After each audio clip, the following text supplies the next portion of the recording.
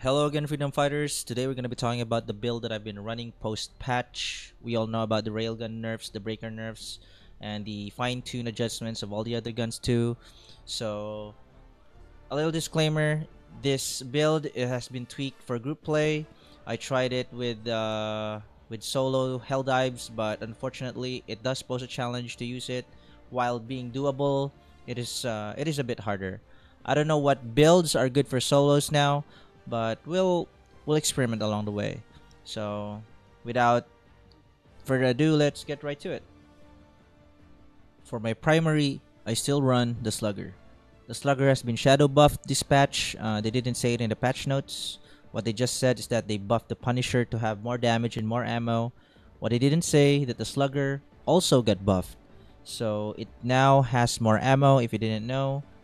Before it only had 40, now it already has 60, which is really good.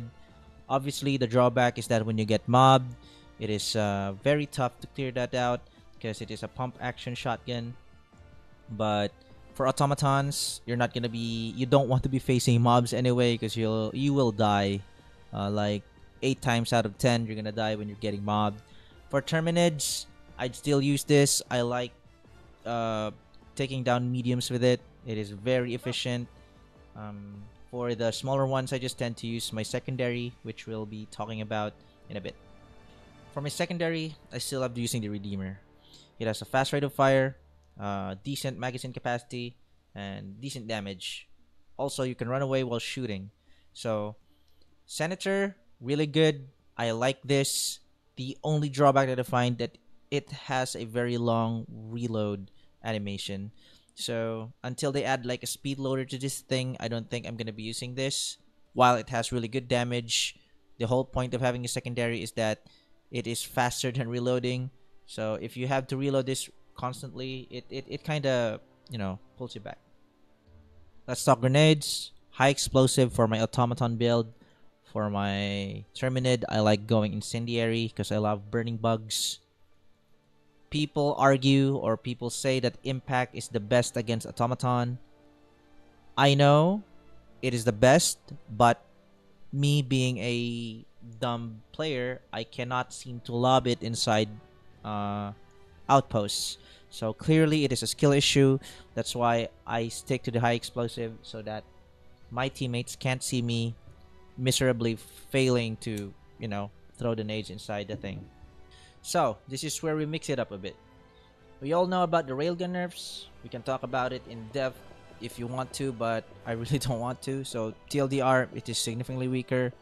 So, what I use now is the recoilless rifle. It is both for Terminids and automatons. I wouldn't recommend it for solo. This is for team play because if when you're reloading, if you don't have a loader, it takes a little bit of time to reload. It deals a lot of damage. You can take objectives with it from far away. Of course, it penetrates armor. So overall, I would say it is a very good pick. You could argue that the EAT is also really good, but there are so many times that I just can't wait for it to drop that I already need it. So let me know about your experience. If what do you think is better for the stratagems? Because I am using the recoilless rifle and I am using up my backpack space, I have one slot for an extra offensive stratagem. So what I typically run, especially against Terminids, I still go rail cannon and the 500 kg. But what I added is the 120 HE barrage. The latest patch buffed this. They decreased the spread, so now it is actually quite reliable when destroying hive nests. We're talking about mediums and lights though.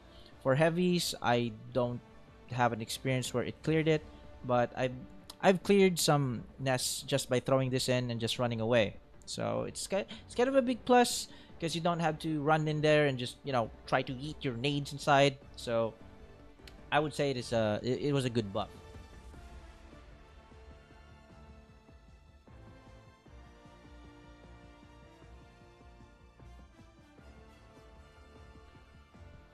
For automatons, what I like to use is the rail cannon. The rail cannon is really is my old reliable, bro. This is my old reliable stratagem.